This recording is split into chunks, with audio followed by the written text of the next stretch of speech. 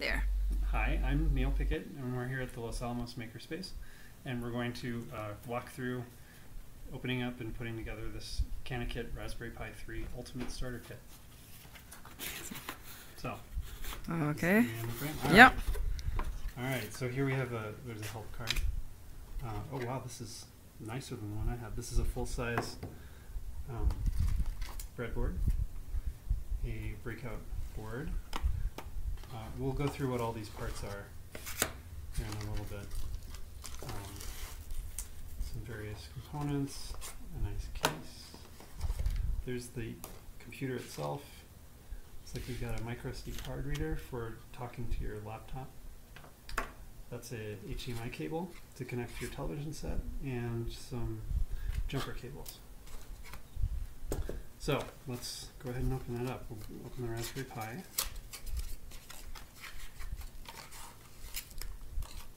And what is this? Oh, there's a card. There's a micro SD card. I was just about to put that back, but this is actually the operating system for the Raspberry Pi. So we'll take this out. It should be, if you're on a place with carpet, you're going to want to make sure that you're grounded so you don't static shock anything. And open this up if I can. There we go.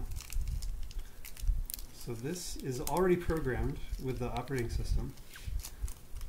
You don't need to flash it or anything. You can just stick it right in the bottom here. You can see that. And there's not a spring or anything. It just kind of clicks a little bit. It's a soft click. All right, so that's ready to go. Let's see. The next thing we're going to want to do is the breakout board.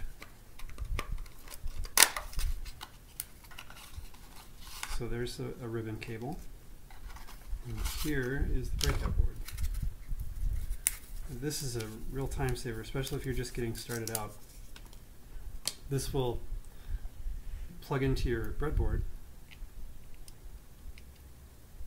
and you probably just want to leave it in there. Okay, there we go. You want to make sure that it's lined up. So there are a couple of pins that go on the top there, and then the ones in the middle go in there, and will supply. This will now be a 3-volt rail and a 5-volt rail, and then all of these, and we'll talk about these at some later point, but this supplies all of the pins that are coming out from here, and you'll be using those pins in your projects and experiments. So this will go on this way. There's a little tab right there, and a tab on the ribbon cable, and you're going to want to make sure that those fit in. That's to keep you from putting it in upside down. Okay. However, there's not a tab on the Raspberry Pi. But there's a label there, and I hope I get this right. This J8, jumper 8, refers to all of these, and usually that's put near the pin 1. So pin 1 is this red thing on the cable, so we're going to put it on this way, and then hope for the best. We'll find out when we start trying to do things. If there's no power across here, then we got it wrong. And as long as we don't have anything connected yet, it's not a big deal. We can just turn it around. All right, there's the case. All this stuff back. Oh, I took this out and didn't explain what it was. These are heat sinks. So these the two chips here will get kind of warm, and they'll need to vent heat. And this just gives the place for the heat to travel up and radiate out, so that it's just a little bit more efficient than coming straight off of this flat surface. And these are really easy to put on. There's an adhesive sticker on the back, so take the sticker off, and then it's black, and then just cram it on there. The orientation of it doesn't really matter. And you're going to want it to try to be as close as possible to the actual footprint of the chip. So this should be the same size as the chip it's going on, and try to make sure that it's not overlapping in one way or the other. And that'll make sure that it fits into the case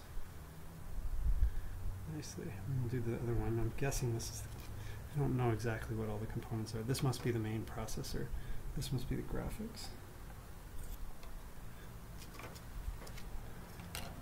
Okay, and there's the board. So I took the top off, and the bottom should pop out with a little bit of force through any one of these holes. Yep, it goes. And now I'm going to line these up. You'll know right away which way isn't right because we have to take this off. Because really all the things will only fit through one way. You can see that looks good. Mm-hmm. That's not quite so. So all right, there we go.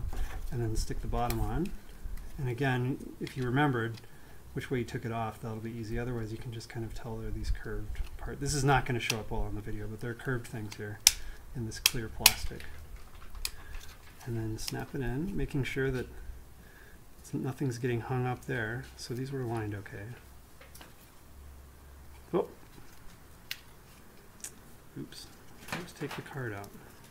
So the card was sticking out over the lip here. So let's take that back out. There we go.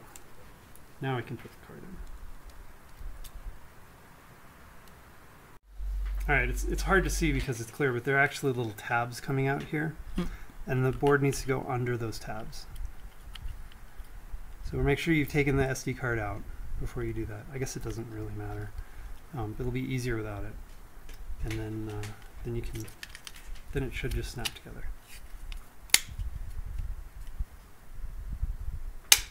There we go.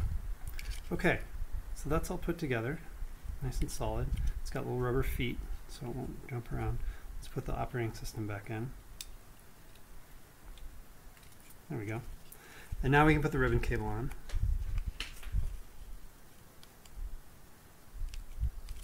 And put the top on. And there we go. The last part to get this up and running is going to be the power supply. And this is just a standard USB power supply. I believe it's a micro USB. That may not show up on the video. It does. But, okay. And there's only one place that this will fit, which is right here. So we're ready to plug in. We don't have any power right here, but we'll walk over and then I'll show you how to hook up an LED and make sure that everything is working correctly. All right, we've moved into another room where we can reach the power supply. So I'm just going to stick this right into the wall. And there's a little red light that's coming on telling me that it's got the power, so that's a good sign. The operating system will take probably just under a minute to boot up. If we had plugged it into a monitor, which would have been an interesting thing to see, then we could have just showed it's full computer, it's booting up and everything. Oh. But the main thing that I'm interested in right now is just to see if I plugged this in the right way. And so what I'm going to do is open these guys, and I'm going to get red should show up pretty nicely. A red LED, and then just any old resistor, it doesn't matter. I'll use one of these. And the reason that we use a resistor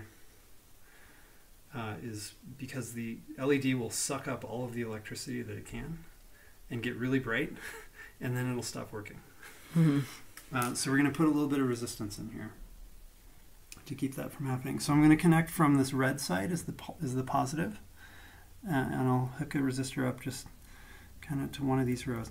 All of these rows are connected, so every pin on this row is connected to every other pin, and then every pin on this other side is all these. What is that? 5. All 5 of those are connected. All 5 of these are connected to each other, but they're not connected across this gap.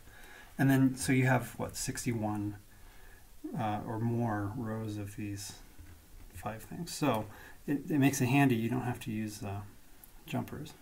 So now I'm going to take the long end. Hopefully I get this right. Of the LED is the positive and the short is the negative, and put the long end in that same row that I plugged the resistor into, and the short end next to it. Oops, I didn't get a jumper. All right, we'll just do this the dirty way. So I'll put the long end in there. I bent the legs apart a little bit so that I could work with them, which is, oops, one in there. The short end. Nope. Oh, I did it backwards. I put it in the negative. That's odd. Okay, so positive is blue. That's very strange. Oh, I put it on the wrong end. Here. Okay, well that's good. We learned from mistakes, right? I put it on the wrong side of the breadboard. We'll find out when we start trying to do things. If there's no power across here, then we got it wrong. But I put it on 60 and it should have been up here on 0. So let's just turn this around. No, that's perfect because when we do these, Yeah. I like to see mistakes. Yeah, those are mistakes people can make. Oh, I'm even all about making people, mistakes. Yeah. Mistakes are a great way to learn. In fact, there's even I'm going through with my daughter, and there's a merit badge you get for blowing up an electrical component, because it's scary when it happens and you feel like you messed up. But no, that's just part of learning. All right, so I put it on. Let's put it on row 35 here. I've connected the positive side, the red side, to this resistor, and then it's on. And the resistor goes either way. It doesn't matter which leg is in where. On 35, and now I'm going to put the positive end of the LED in 35 too, and connect it to the minus, and we should, yay, Wow. get a little light. So it appears to be working. We haven't tested the actual operating system, but it's sending power out to the bus, and now we're ready to start doing causing mayhem.